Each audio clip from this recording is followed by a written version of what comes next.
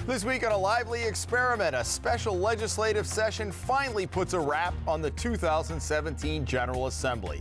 We speak with two representatives about the passage of one controversial bill. And Senators Reid and Whitehouse propose moving Election Day to the weekend. A Lively Experiment is generously underwritten by the Rhode Island Foundation, partnering with passionate Rhode Islanders to lead, transform, and inspire our state. Learn more at rhodeislandfoundation.org. For 30 years, A Lively Experiment has been helping us understand the most important issues facing Rhode Islanders. Hi, I'm John Hazen White Jr., and I'm proud to be a sponsor of this great program. Joining us on the panel this week, Pat Ford, chairman of the Rhode Island Libertarian Party, Kate Nagel, news editor at GoLocalProv.com, taxpayer advocate Lisa Blaze, and Democratic strategist Rob Horowitz. Hello, everyone, and welcome to A Lively Experiment. I'm Jim Hummel. Thank you for spending part of your weekend with us. Well, it felt like old times up at the State House this week, a marathon session with bills flying back and forth, but this time with a well-rested legislators who arrived ready to wrap up loose ends from the session that ended abruptly in June, when the dust settled the controversial sick time bill and gun control legislation that was years in the making passed, but a rumored override to the governor's veto of the Evergreen contract bill never happened. So, Kate, as you well know from sitting there, you never know what's going to happen. This seemed to go pretty much according to script. It did seem to go according to script. I mean, part of the fact was, as you mentioned, there was plenty of time for them to sort of hammer out the details. They sort of, I believe, knew what they were going into when they were there. Clearly, we knew that the sick time bill was a priority, especially of the progressive Democrats. We saw the compromise bill. As you said, we've got some footage of Minority Leader Morgan talking about the business community. So yeah, no punches pulled, no surprises.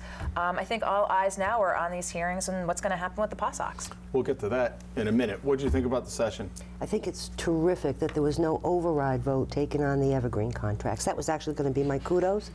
When Larry Berman, spokesperson for Speaker Mattiello, said there are no plans for an override vote, I thought the key word was plans, and that was going to change. I think that was a fabulous move on behalf of taxpayers. It was going to be a huge overreach into the pockets of taxpayers, and I'm thrilled that they did it, and I hope they stick with that and do not revisit it this coming session. So the main piece of legislation, I think, that got the most discussion was the so-called sick time bill, and there were changes going through it. This was Representative Aaron Regenberg's bill, and Mary Ellen Goodwin had a companion bill over in the Senate. Our senior producer, Kim Keogh, sat down with both Representative Regenberg and House Minority Leader Patricia Morgan, who obviously have different views on this. Here's a little bit on their thoughts about passage of this legislation. What the legislature did by passing this legislation, I think, is going to make a concrete, positive difference in the lives of over 100,000 Rhode Island workers, plus their families. It's going to let all of those people breathe a little sigh of relief, knowing that that really painful choice between your health or your family's health and your job or your paycheck, to a large degree, that can become a thing of the past. And I think that's a big deal. I think we should feel some pride in Rhode Island that we're stepping up. We're saying that when a parent has to send their kid to school sick because they don't have any choice, when a family has to forego needed medical care because they can't afford to take a day off work, those are issues of basic human dignity, and we should treat them that way in our public policy. I mean, it always sounds good. Let's make sure everybody has sick days. That's a nice goal. But I think first we have to make sure that our companies are strong enough to support that. It's a mandate on business. It's going to go up to 5 days a year for every employee to have sick leave. That costs, there's a cost to that. And not all of our companies are strong enough to do it. My feeling is if a company could do it, they would do it. If they can't, what we're doing is making them weaker. When you make them weaker, they have fewer jobs to offer to Rhode Islanders. I think it really depends on who you talk to. It's like, are we watching the same movie here? Because are we talking about the same legislation? This is phased into and it's exempted for businesses under a certain amount. Yes, it seems like a pretty good compromise. At the end of the day, we're talking about, for the next couple of years, 3 sick days annually for a company, and folks who are more conversant can correct me if I'm wrong, of a company that has 18 employees or more. If you're a smaller business than that, this doesn't apply to you, up to 5 days. So 1 week in a whole year of sick days seems reasonable. And I agree, most companies, if they could do it, would, but not all companies, if they could do it, would. There is a reason for these kinds of common sense regulations. When we used to have a world where we had work days that were 80 hours. We had child labor. I'm not saying we're going back there either, but this, I understand some of the concerns about overregulation. This doesn't strike me as that. As a father of 2, and also as an individual who myself and my spouse were fortunate enough to have sick days, I'm certainly empathetic and compassionate to those folks who don't.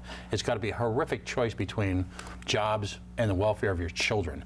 On the other hand, I wish the Rhode Island legislature spent as much time worrying about the actual underlying economy and the free market principles that we need to advocate to create a white-hot economy than this type of issue first and foremost. I always point out that in Boston, you have precious little conversation about minimum wage issues. You have precious little conversation about employee benefits because the economy there is so fundamentally strong. And by the way, this is just 30, 40 miles away, the beginning of the Boston economy, that you have out-and-out competition for good employees. And as a result, employers are forced to compete in part by offering the type of employee benefits that make this conversation So move. you don't have to mandate it, it's there already. The market forces it because, again, entrepreneurialism is alive and well in the city of Boston.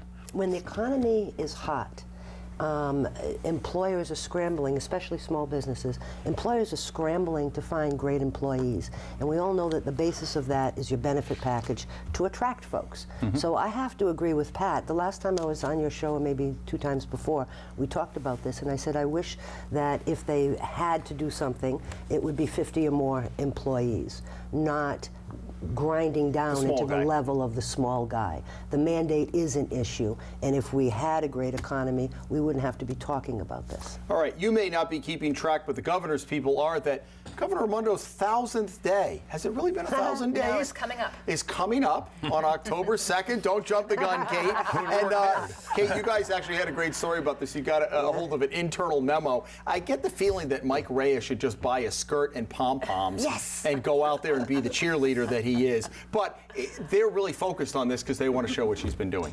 They are focused, and if you read the piece, it's a pretty comprehensive memo of going to the directors and saying, we want the good news, basically mandating the good news. And, you know, if you read it, it seems quite overtly political.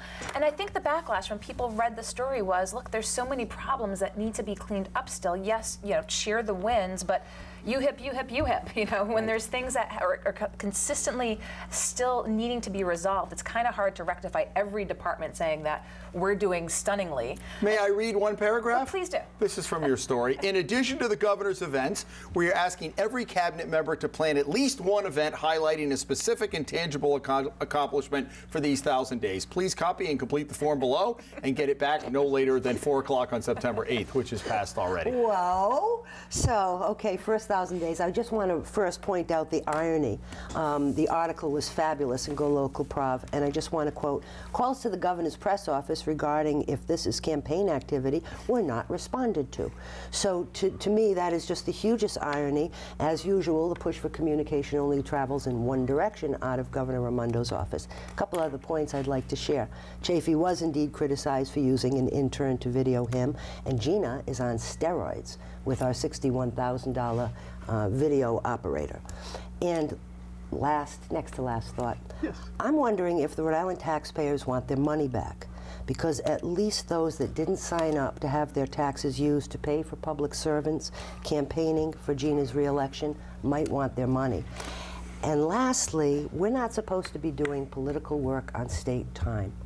What about that? You've been in the political realm for years. Does this begin to cross the line or not? I think it's not to be overly sarcastic, I think it's incredibly shocking that an elected official is going to promote the things that they think are good. That is what this communication structure that every governor, and by the way, the president, Republican or Democrat, fair or unfair, that's what it's built to do. And here would be my argument for it. Because it's and by the way, a great scoop by Go Local, so I'm not suggesting it wasn't. But very much sort of day to day how this all works anyway, so it's good for people to see it, is the bias of news is to bad news. That's just conflict, right? It's what's going wrong, it's not what's going right. it wouldn't be bad every once in a while for people to hear about what's going right. Now, clearly for the governor, it's a good thing to do. You want to promote, if whatever governor you are, whatever elected official you want to promote the things you think that are good. So we've got 364 days a year for the news to say, here's what's bad, UHUP, here's what's bad, these other things. There are some good things going on in Rhode Island. It might be good to get some balance on it. Well, did I hear laughing coming from this side? If you notice, there hasn't been an overwhelming flood of substantial good news to back up the memo. Understand a fundamental aspect of Gina Raimondo. The taxpayers and the citizenry of Rhode Island are just a necessary inconvenience for her as she trods along on her path to bigger and brighter fields. We are nothing but a prop, a backdrop. So when she has to, and I use the term intentionally, trump up her resume basically on the backs of Rhode Island taxpayers, it's disgusting. Again, where's the good news? Tell me something fundamentally being done correctly at any level on behalf of the taxpayers, philosophically, economically, socially, morally. There's no there. Wait a minute. I have to agree with Rob and what he had to say with, yes, you want to have some good news. But if you are, to Pat's point, not fundamentally feeling good about the state, if you're not feeling good that you need services that you're waiting in line for hours for, that if you're not feeling it in the wallet, you feel a certain disconnect. And we've talked about this before with, again, the national press versus the local press. You know, the governor getting the accolades on the national level. It's how it resonates with the voters when they see this and they say, I'm not feeling good. Well, let me just say, I don't necessarily agree that there's still, if you look at where it was from when we had Governor Chafee, the man who was in the State House in Louisville, governor, candidly, as governor, who was completely ineffectual, more people now think that the state's headed in the right direction. I mean, if you go out and really talk to voters, Gina Raimondo is very well positioned to be reelected. Our numbers are not bad. So that may be the media perception. That's not the perception, and that may be the perception of people who go up to the State House and testify and do a good job like you folks. But that's not necessarily the perception of the average voters. There's a lot of good things going on here. The economy is doing much better. I know Pat and I will disagree about this. None of which has to do anything with Gina Raimondo. I don't agree with you. I don't agree with you. Tell me, give me an example. I'll give you 3 or 4 examples. One is CCRI. You may not like dislike or like the free tuition. I do. Enrollment's up 47%.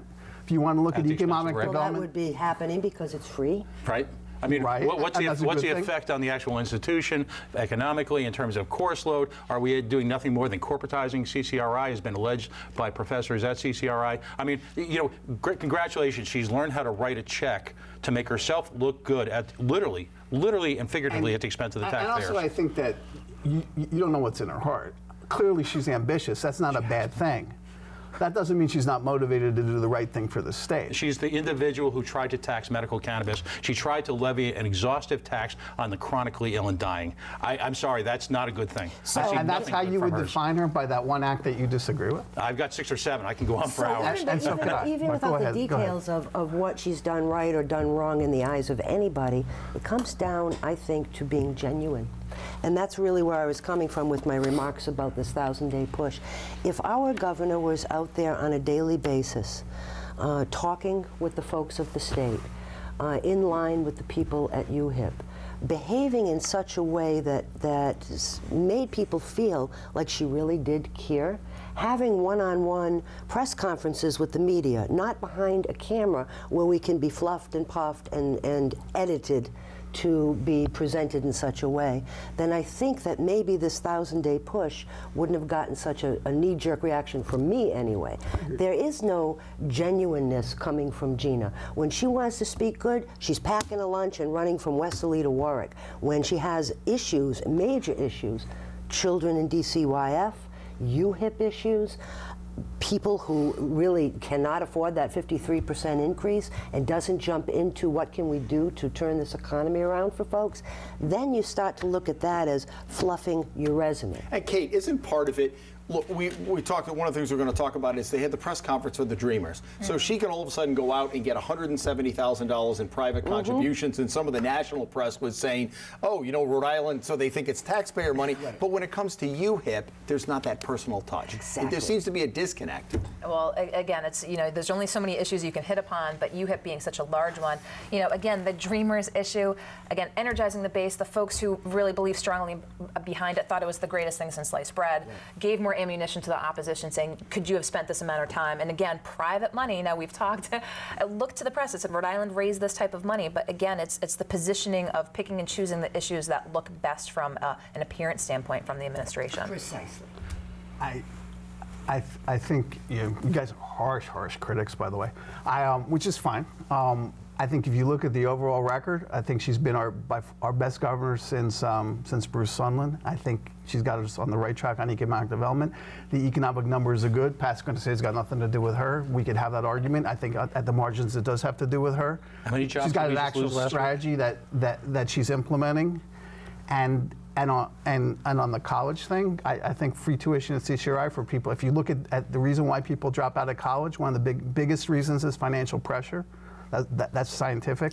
She's attempting to deal with that, and if she went out, by the way, and spent all the time with the folks, you guys would be here saying she's spending all her time campaigning at these lines and not doing the 24/7 job at the state. She has a different view of what needs to happen than you folks do. Don't you that think doesn't also make her either insincere or and we get great national press, and only in Rhode Island, great national press that helps us attract companies and get more people that want to, let me finish for a second, and gets people that want to come here. And what do we do here in Rhode Island? Oh, it's terrible. She's spending time we're getting great national press. That's good for the state.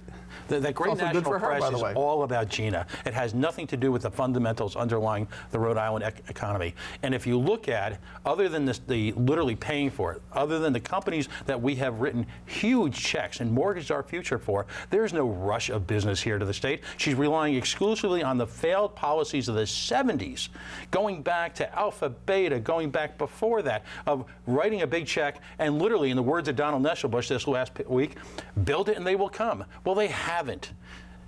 We just found out this week that there's a $2.2 billion need at the schools, and at the same time, she's writing checks for vapor jobs. Don't you think also, Rob, and as a strategist, she spent some political capital that she didn't have? Don Kuchera, we've talked about this before. He had the station nightclub fire and some of that stuff that he built up. And then that began to erode as he went on. The truck toll rollout was horrible. The cooler and warmer was horrible. UHIP has been horrible. So she's not getting the benefit of the doubt from people who might otherwise give it to her. I think some people don't give her the benefit of the doubt, but I would again say that her political position, speaking as a strategist, she's in pretty good shape here for re-election. So I hear all the noise, and I'm not saying there aren't legitimate criticisms. But that's exactly and for re-election. But let's look at that's not the only thing. But every politician cares about the re-election, and you folks are arguing that everyone in the state doesn't like her. What I'm suggesting is that that's just not the case if you look at the actual numbers. But here's the other thing: look at the truck toll thing. Maybe the rollout was horrible.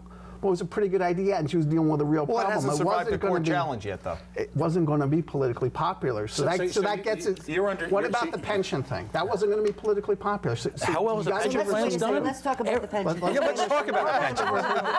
Let's talk about the pension. That's Pandora's box you see opening right now. Moment. But give her her due. Those were not popular I'm going to give her her due, and then I'm going to take it away. The pension thing. So I supported Gina when she was talking about let's get these pensions under control, right? Because we still have on a local level, everybody knows, huge unfunded liabilities. We've got massive problem in the state. She hasn't touched that since she's been treasurer. But my point is simple, and I don't want to get into the nuts and bolts and the numbers of whether or not, in the end, those pension cuts made sense. She seemed to be making sense to the average taxpayer at the time she was out working hard to get everybody to say, we must make these changes. She gave the impression, maybe naively to me, that she was a numbers person, that she was logical, that she would follow something to the end result that made sense. And believe it or not, even though many union folk would disagree, hit me as somewhat, just a little bit, apolitical. Who the hell is she today? She's not that person. And that's what I mean by genuineness. So it's not about tit for tat, is she good, are we better here or better there. We've had some major issues in the state that she's not taken on directly to help fix in a tangible way. All right, this is going to be continued because we could go all morning. I appreciate the discussion.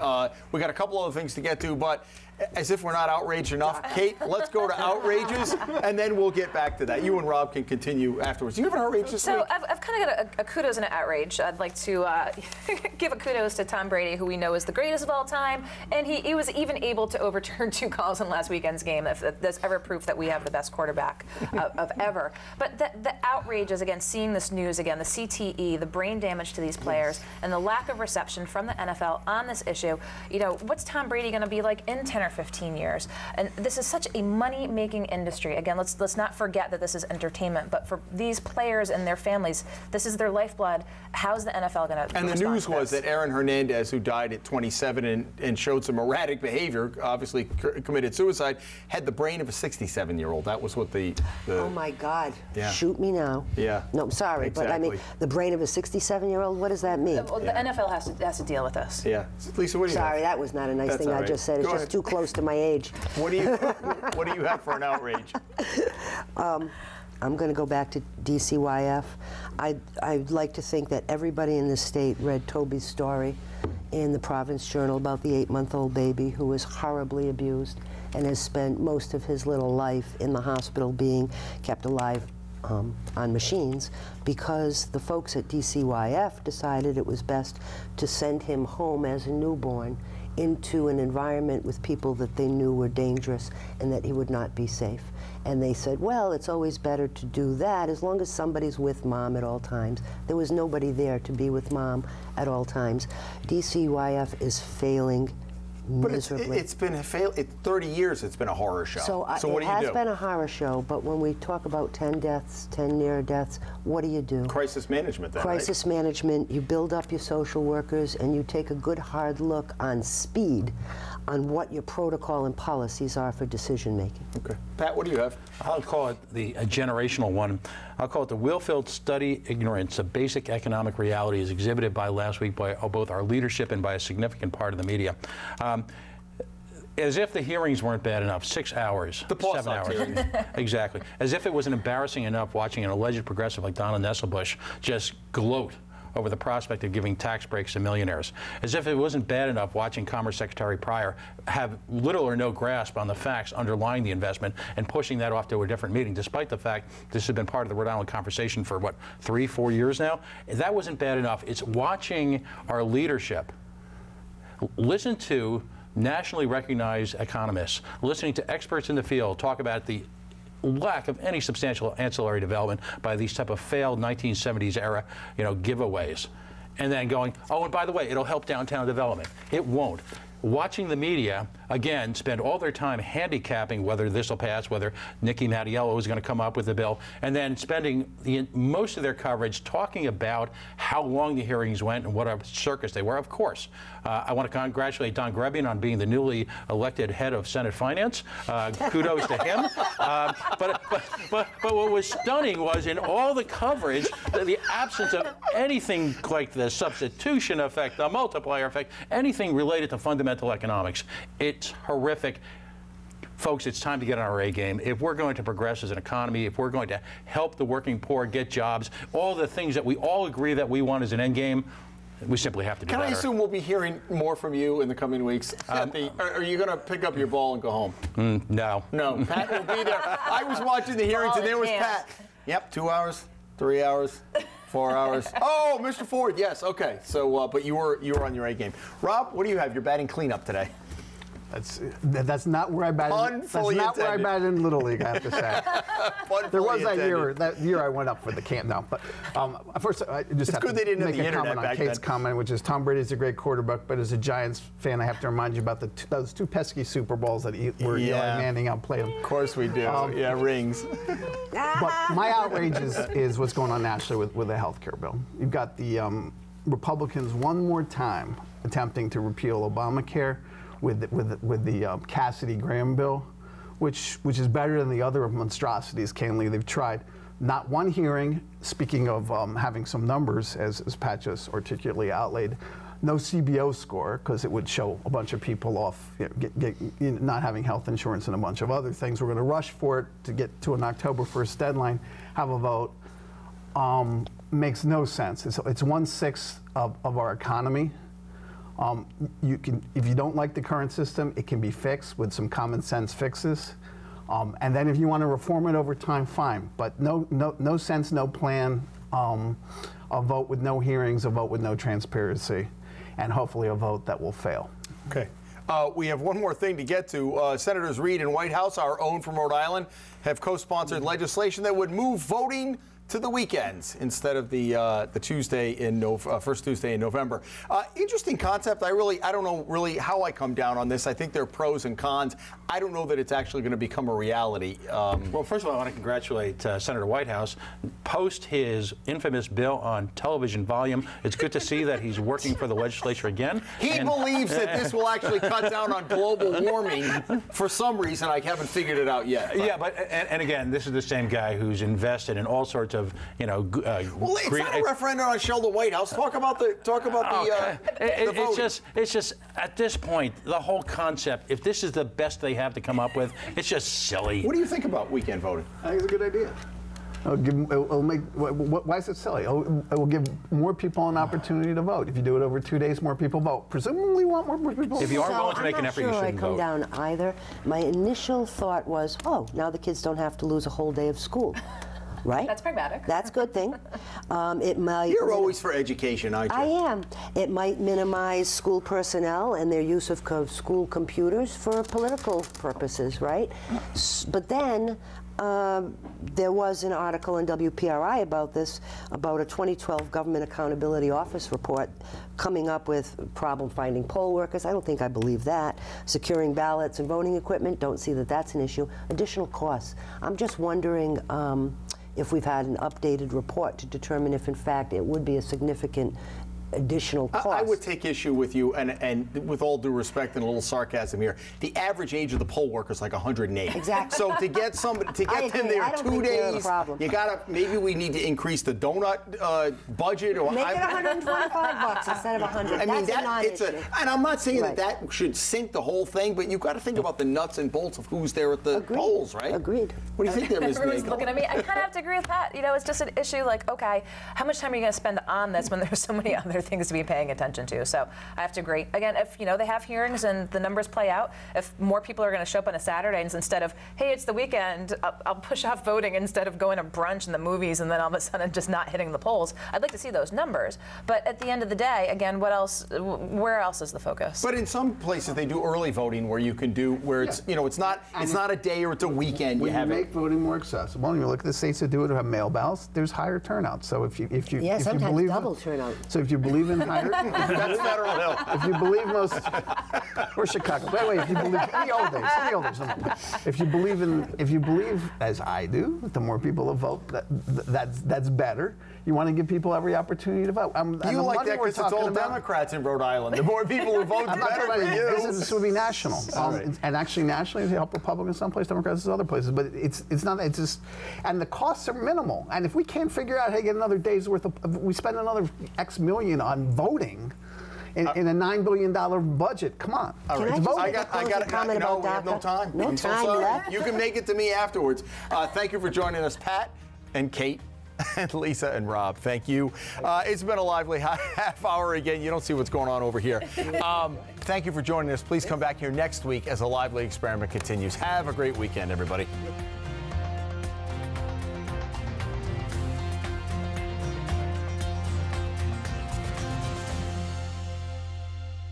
A Lively Experiment is generously underwritten by the Rhode Island Foundation, partnering with passionate Rhode Islanders to lead, transform, and inspire our state. Learn more at rhodeislandfoundation.org. For 30 years, A Lively Experiment has been helping us understand the most important issues facing Rhode Islanders. Hi, I'm John Hazen White Jr., and I'm proud to be a sponsor of this great program.